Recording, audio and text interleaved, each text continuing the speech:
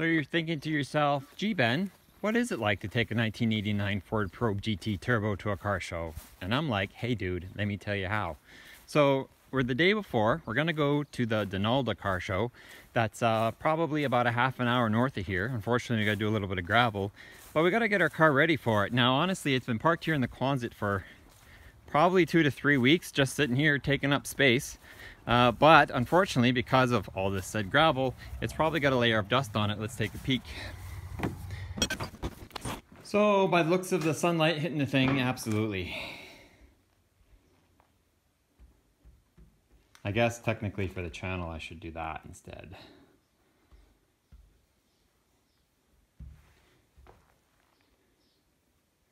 Cool, so we gotta wash this thing because well, you don't technically have to take it to a car show all pretty and clean. Never hurts, right? So we want to get this car there. So let's go ahead and drive it over there and we'll give her the old washeroo. Well, that went worse than expected, mostly because my camera filled up. So I'm like, ah, crap. So that was me rinsing the car off. We did wash it, so she's washed now, but she's wet. So we'll time lapse you twice here. Chamois it dry, go do some stuff, come back, throw a light coat of wax on it, and prep the tires, maybe do a little inside cleaning, clean the windows and stuff like that, and we should be ready to go. It's not that dirty, so it's not too much prep work to go.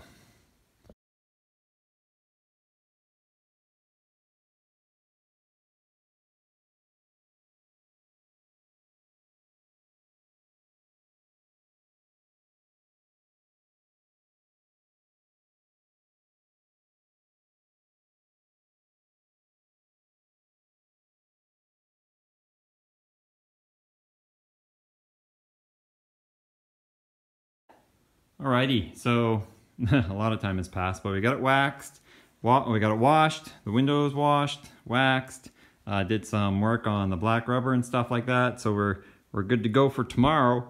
We're leaving around 8:45-ish, so we'll throw some stuff in the back and we'll get on out of here and head on up to Donalda. Well, good morning. It's the day of the show, so we got our car ready, which we did last night mostly. So at this point we're going to start her up, and we got about 4 miles of gravel to drive on, so we'll go as slow as we can on that, and then we'll whip on up to Donalda. Give you a nice start here though before we hit the show.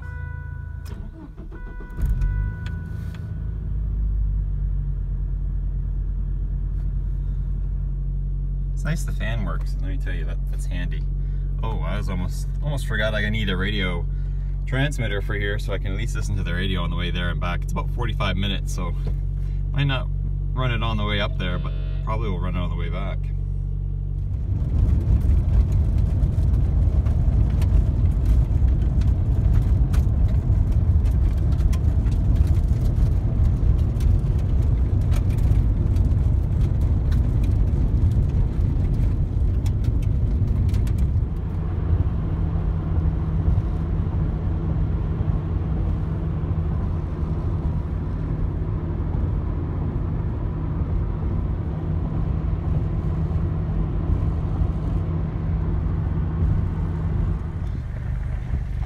Well, here we are in Donalda.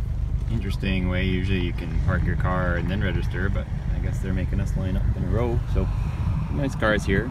Love the van. Hope that's an entry. Always like to talk to the new stuff. Got some old stuff too, so looks like it'll be alright. We're a little early. It's probably 10 minutes before the show starts. Alright, and there we are. A couple more cars lined up. No, doesn't seem like an overly big show, but not much setup for us to do. Probably we'll dust off the car a little bit, get our show sign out. And I'm always leaving the keys in this thing because I never take them out at home.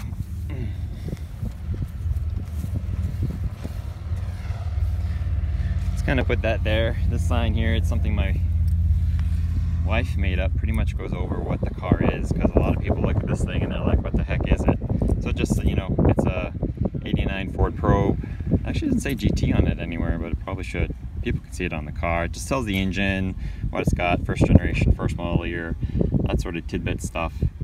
It's one of 16,000 here in Canada, and then kind of follow the Instagram. Stickers also on the car there too, so.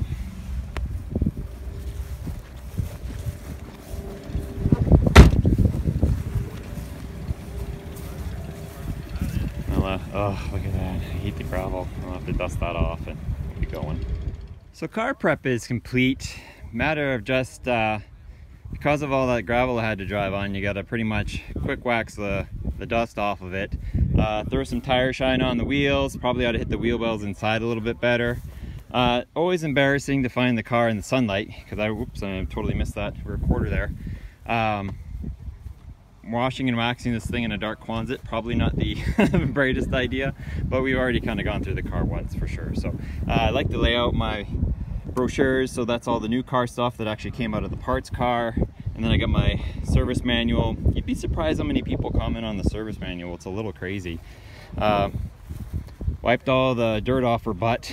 Throw my chair underneath there because I'm probably going to go socialize for a little bit. But she presents nice. Fine trip over to the show. No issues at all. In fact, she's a stump puller, I'll be honest with you.